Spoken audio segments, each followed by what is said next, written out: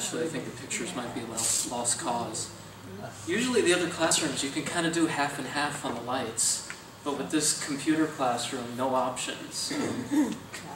It's okay. Unfortunate. If you need to see your face, just step in the... Let me see what this looks like actually with the lights. It might not be the lights on.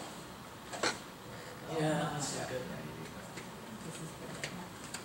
Okay, so I better get started. Okay, yeah, 9:31. So actually, today's this is a student research conference they do for, they do every year here at Hilo.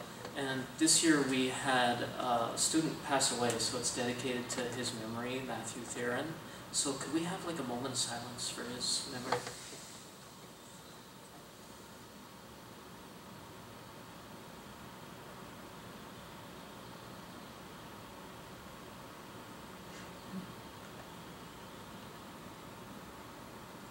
Okay, thank you.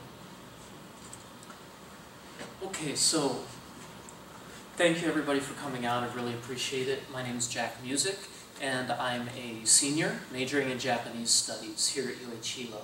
And my specialty is Okinawan culture, history, and language, and Ryukyuan studies. And I just spent a year in Okinawa, and I got back in February, at the end of February, so I started this semester 6 weeks late, so it was really crazy trying to catch up on work. And the name of my presentation is Uchinaaguchi, Indigenous Language of Okinawa, Language Suicide or Language Murder. And what I did was I wanted to pick an exciting, kind of dramatic, kind of crazy title so that they would pick me to present at the conference. And actually normally these conferences are judged, but they didn't have enough judges this year. And I wanted the judges, you know, pick me because I want to talk about Okinawa. And I'll be coming back to my title towards the end. So I'm going to speak about some background on Okinawa. I'm going to explain what is Uchinaaguchi. I'm going to ask general questions, research questions. I'll explain my method. We'll look at my results, and I'll do a little bit of analysis and conclusion. And the reason I need to do some background on Okinawa is just to kind of explain the background of the situation so you can understand where my research questions are coming from and why I asked the research questions that I asked. So these are the Ryukyu Islands. They stretch from, normally they have a laser pointer for the teachers to use. They stretch from Kyushu in Japan down to Taiwan. And these are the larger islands. And historically they were the Ryukyu Kingdom, which laid in these areas. And it lasted from 1479 to 1872. And the Ryukyu Kingdom had really close ties with China. They were a tributary kingdom to China. They would go to China, pay tribute, and then China recognized them as a country and saw them as an independent country that was equal as Vietnam or Korea was. And actually, China gave the Ryukyu Kingdom the crown and the robe that the Ryukyu king wore. And whenever they would crown a new Ryukyu king, investiture it's called, Chinese dignitaries would come to Okinawa and they would officially crown him or invest him as the king of the Ryukyus. And then in 1602, I think, the Satsuma domain, the lords of the Satsuma domain in Japan invaded the Ryukyu kingdom. And they took things over and they started to control. They allowed the kingdom to exist, but they kind of controlled the trade. And at that time, trade was closed in Japan. But the Ryukyu Kingdom was really the nexus point of trade in Southeast Asia, because it was close to Japan, Taiwan, China, Korea. So all kinds of sailors would come and trade with the Ryukyus. And the Satsuma was able to profit from that. Then the Ryukyu Kingdom was formally annexed by, and they kind of had a hands-off approach. They didn't want the Chinese to know that they were controlling things. And the Chinese knew they were kind of there, but they looked the other way. And the Ryukyuans, as one Okinawan explained to me, they had a really delicate balance they had to maintain because they kind of had a knife at their throat from both ends. And so then in 1872, Japan formally annexed the Ryukyu Kingdom. And they were still a little bit hands-off, but then in 1879, they abolished the Ryukyu Kingdom.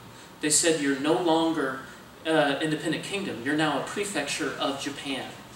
And so then that was when they started assimilation policies. They said you can't speak your language anymore, for example, and they really started to control things and really try to make Ryukyu a part of Japan.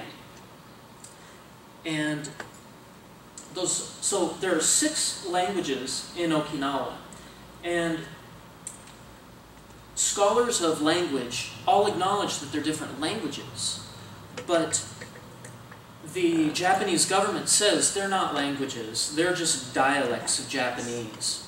Now, that comes into like, what's a dialect and what's a language? Now, 2 different languages, even if they're related to each other, like French and Spanish are related to each other, but they're different languages because if 2 speakers talk to each other, they cannot understand each other. And that's called mutual unintelligibility. Like, I can't understand you, it's unintelligible. Therefore, it's a different language. But 2 dialects, you can talk to each other and you can understand each other, even though you can't speak each other's dialect. So, same thing with these languages compared to mainland Japanese. Japanese people can't understand speakers of the Okinawan languages or the Ryukyuan languages. And even the Ryukyuan languages are so different, they can't understand each other either. So for example, thank you in Japanese is arigatou gozaimasu. But if you look at the Amami Islands up there, it's arigata sama ryota. Completely different. Or Kunigami. And Kunigami kind of has the largest area. It goes from, Amami Islands are here. Kunigami is actually spoken from this little island down through to here to actually part of Okinawa, the northern part, to about Yonamaru. And thank you in that is tuutiganashi.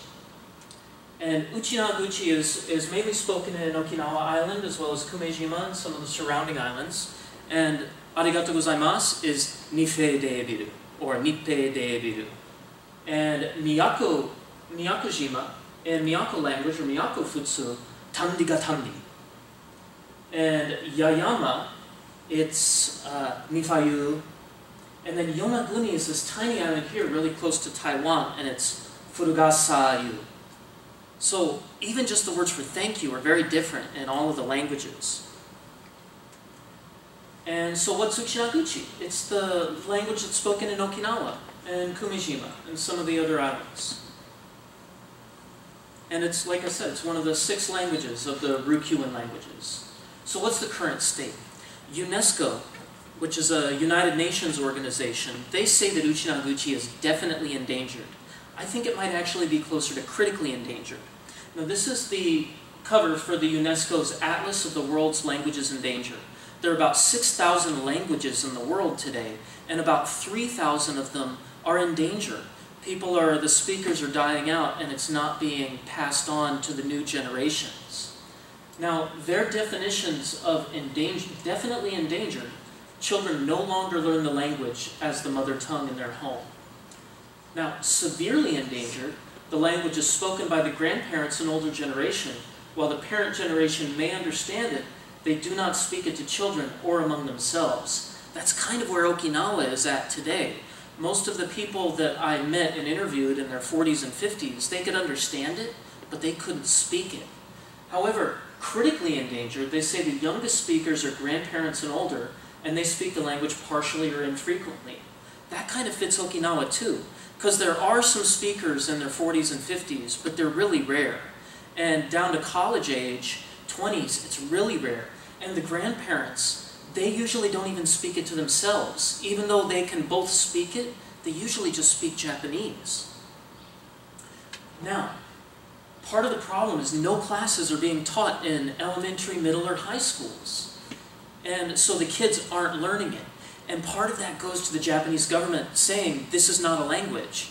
So how could you teach it? If Uchinaaguchi is just a dialect, of course you wouldn't have a class, because you don't have a class teaching people how to speak in like Texan dialect. Howdy. That would be silly. So that's one of the rationales for saying, we don't need a class. It's not a language, it's just a dialect.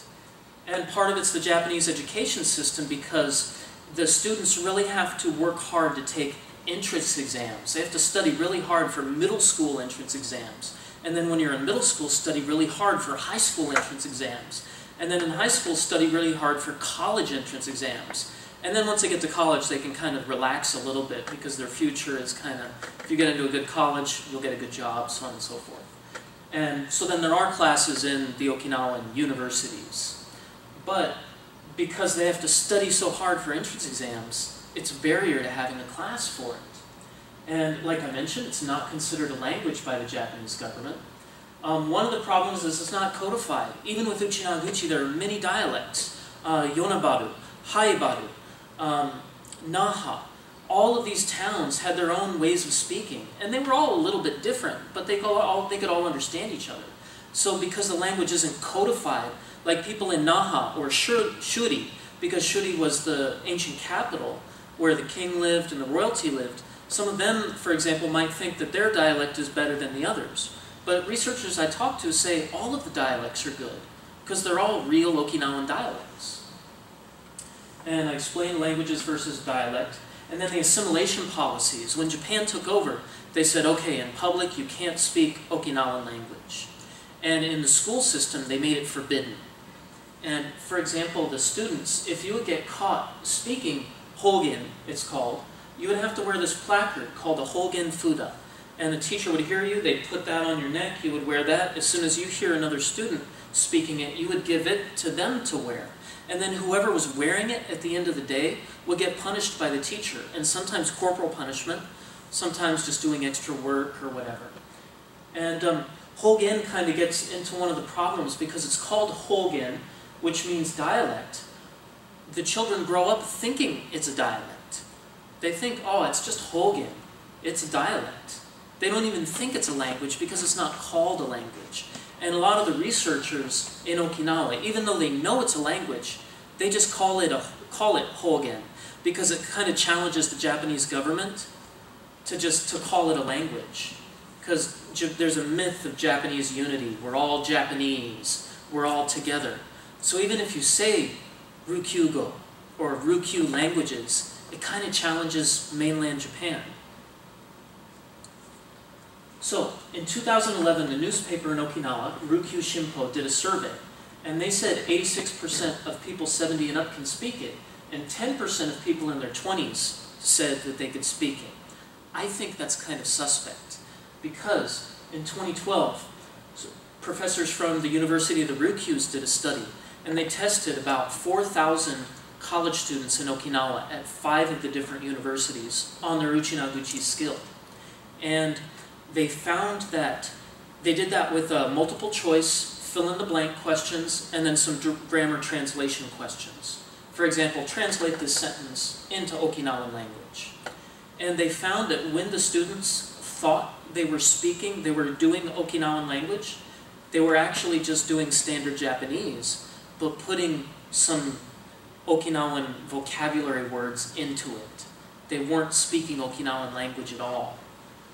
And that's why I don't really buy the 10% number. Now, a positive sign, there are a lot of study groups, people that kind of study it together in small groups in Okinawa, but most of them are elder people. They're about 40, 50 and older. And to my knowledge, there aren't really any study groups of young children because they're always working hard. They're always going to cram school after regular school, and they're studying really hard to pass their exams. Recently, the Naha government published about 30,000 books for students in Naha, but they just passed them out. They don't have classes for those students. The best sign is Okinawa Studies 107. Now, this is an immersion school that was just founded in 2012 by local Okinawans that are parents. And they had all studied abroad in Hawaii. And they saw the success of the Hawaiian immersion program, and they wanted to bring that to Okinawa. And I think it's just thrilling. I'm really happy about it. The only problem is, it's only a preschool. And then they do gradually want to expand it to kindergarten, first grade, and so forth. But because of the Japanese education system, it's going to be really hard to expand it to gradually expand it to elder students. But I think this is really exciting, and I'm really looking forward to meeting with them in the future. So language death is a real possibility for Okinawa. And that just means, and all of the Ryukyu languages, some of them way more than others. And that just means a language isn't spoken anymore. So my general questions is, how many of the respondents self-identify as speakers of Uchinaaguchi? And can they make sentences on their own? And do the Okinawans have relatives that can speak Uchinaaguchi? So my research questions are, how would they feel if it were to become extinct? And do the Okinawans ask their relatives that can speak Okinawan, hey, how do I say this? How do I, do they ask them questions about it? So my method was a survey. I made a simple Google survey that students could fill out, or people could fill out online. And I sent it to about 65 people that I knew in Okinawa that I had their contact information for. And I had 26 people respond, and they were ages from 20 to 37. And this was my original spreadsheet of all my data. So we're going to look at the results now. So I found that out of the 26, 6 said that they can speak it, and 74% said no, they can't speak it. And this is just them judging themselves. And then I asked them, well, can you if you can speak it, can you form a grammatically correct sentence? Can you make a sentence in Okinawan? 2 of them said yes, and 4 of them said no. So they said, I can't speak it, or I can speak it, but I can't form a sentence. So I figure maybe they know some proverbs, maybe they know a lot of words, they know phrases, everyone knows chibario, that sort of thing. But the 2% said that they can, said that they can form grammatical sentences. So 7%, that's about like that Ryukyu Shinpo survey that said 10%. So I said, do you have relatives that can speak Uchinaaguchi? 23 said yes, and 3 said no. So about 88% said yes, and 11.5% said no. So do you ask them questions about how to speak Uchinaaguchi? 4 of them said yes, and 22 of them said no. So then my research question, how do you feel about the prospect about endangerment of Uchinaaguchi? And pretty much all of the answers were kind of negative. Kanashi, sad, I had twice. Samishi, sad, lonesome, desolate, I had twice. I think it will become extinct. I feel a sense of crisis, number 5. Number 3 is great because they're taking lessons, they said. Number 10, I think it's sad that even though it's the language of Okinawa, most people can't speak it. Now this person was the only semi-negative, or semi-negative, a little bit positive. They said, however, as over 40 years have passed since Okinawa became a part of Japan, I might be okay with Hogen being gone too. But like the words of aloha and mahalo have remained in Hawaii, I want local expressions to remain in Okinawa as well. And number 26, I think Uchinaaguchi will disappear because everyone does not use it on a daily basis. So now we'll look at a little analysis. So first I put this kind of together for me to get an idea of what I need to look at. 2 of them can form their own sentences. 4 of them can speak it, but they can't form sentences. 22 of them cannot speak it. However, 23 of them do have relatives that can speak it, and 3 of them don't. So then I got to thinking. So, what are the Okinawans' personal feelings regarding endangerment of Uchinaaguchi? 1 had kind of slightly negative feelings, and 25 had overwhelmingly negative feelings.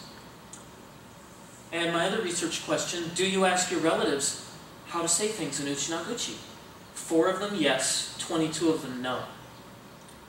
And I thought it was important to include that graph twice. So my conclusion, number 1, I think there's an inverse correlation between the number of Okinawans that have relatives who speak Uchinaaguchi and the number of respondents who ask them questions about Uchinaaguchi. So inverse correlation means as one variable goes up, the other one goes down. Or one's high, they're kind of high and low in opposite places. So looking at that visually, the majority of respondents do have relatives that can speak it. Their grandparents or cousins. They could ask them questions. However, the majority of people don't ask their relative questions about how to say things in Uchinaaguchi. And my second conclusion, there's another inverse correlation between the number of Okinawans that have a relative who can speak Uchinaaguchi and the number of relatives who can speak it. So visually, again, most of them have a relative that can speak it, but most of them cannot speak it themselves. So back to my title, Language Suicide and Language Murder. I wanted something exciting. And I got the idea from this book by Dr. April M.S. McMahon. Now, she says that you might think language suicide means people just stop speaking their language, and language murder means they're forced to stop speaking their language. But she says that's not true. Language suicide is when a new language comes in, and it kind of changes the original language, and then the original language is gradually forgotten, and then they can only speak the new language. And she says language murder is when people just stop speaking the old language, and then they only speak the new language. And so that is why, that's what I see going on in Okinawa. Okinawan language, by and large, wasn't changed by Japanese. It's just people stopped speaking it. And then even the grandparents that can speak it, they just speak Japanese to each other. So for further research, I would like to conduct this again to kind of clarify my results. And I'd like to do it with a larger sampling pool. And I want to kind of tweak and refine my survey just a little bit to make it better, and conduct it more on a wider basis among all the age groups of Okinawa, because most of my respondents were in their 20s. And also I want to do some research with the Uchinaaguchi study groups, and especially Okinawa Studies 107. I have some good ideas because those are actually children learning it. I want to do some research with them, as well as some of the college students that are studying. I got to enter one of the study groups at the University of Hawaiʻi and study Okinawan language with them. And so what's going to happen in the future? And the future is always there for us to walk through, and the door, like Shuremon, like the gate in front of Shuri Castle, anything could happen when we walk through it. It could be different for every person. And so I think that there can be a positive future for Uchinaaguchi. It's not negative, because there are a lot of researchers that are studying it. And so they're going to know all the grammar of it, even if a lot of the people can't speak it. But my survey shows that people really do care about Okinawan language. So I think that we are going to take the steps to save it in the future and to keep it from becoming extinct. And I'll end with Uchinaaguchi kotowaza, or proverb. So, acha nu nin chiami. Tomorrow is a new day. And, oh, sorry. And so with that, I'd like to answer any questions.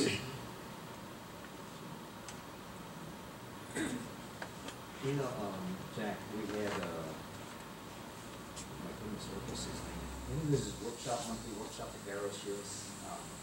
Have you heard about that one? Yeah, with Eric Wada. Right. And the Kwanchin Kabudan guys. Right, yeah. And then he had put on, a couple months ago, he had a little slew of these young Okinawan young adults, driving around Okinawa, going to fast food places and ordering in Okinawan language. And it was real interesting and hilarious. I mean, they were having a blast, the kids in the young people in the car, because the people serving them had a hard time understanding. So they were trying to use all kinds of descriptions, in Okinawan language to help them come up with a hamburger. They were trying to say hamburger, but they were using the Okinawan language. So, like you said, it's really the language itself is really it's died in Okinawan, if you want to use that sense, because of lack of use. Yeah, but it's not dead yet, and there's still hope. And I think those kids, they show that kids, it really does resonate, and the kids really do. A lot of them really do want to learn it, but they're so busy with school that it's really hard to make it a priority. And as I understand, you did say that. I think at some public transportation areas they're starting to put up Okinawan language or announcements in Okinawan language. Yeah, they did that on the monorail in Naha. But actually, one of my friends was telling me they took them down because some of the people complained because they were from Shuri, and they said, we speak a royal language, we come from a royal heritage, that's not royal Okinawan that you're speaking. And so people complained and they took it down. And that's according to Brandon A. Hey, comments. Jack, you can start over off. Well, someone should be starting here. He has it tape, so you can watch the tape by yourself. And Brandon taught for a few years in Okinawa, taught English, and he did some great videos of Let's Sing in Uchinaaguchi. Yeah. And yeah, and so he was telling me that they took down the announcements at the monorail because people were complaining. So yeah, there's that real division because there's so many different dialects of Uchinaaguchi. Some people are kind of getting territorial, but it's like we need to, we need to come together. Yeah. Any other questions? You show the tag that the student had to wear if they were hurt. Is that now or before? Good question. Yeah, that was a long time ago. I don't know when exactly it stopped. I would imagine maybe after World War II, because after the Battle of Okinawa, the Americans were controlling everything and they were governing the islands. And the Americans, actually, they really wanted to revive Okinawan language. And they were kind of encouraging people to speak it more often, but there was kind of a pushback because they wanted to become a part of Japan again. Because we don't want the Americans here, so let's become a part of Japan again. And there was actually, even some talk, the Americans might have seriously considered remaking it the Ryukyu Kingdom. And so that's my guess, so that's when they stopped having to wear that placard. And they did the same thing in other languages, like in England, when students would speak Welsh, they would have to wear the same kind of tag. And then whoever was wearing it at the end of the day would be the one that got punished.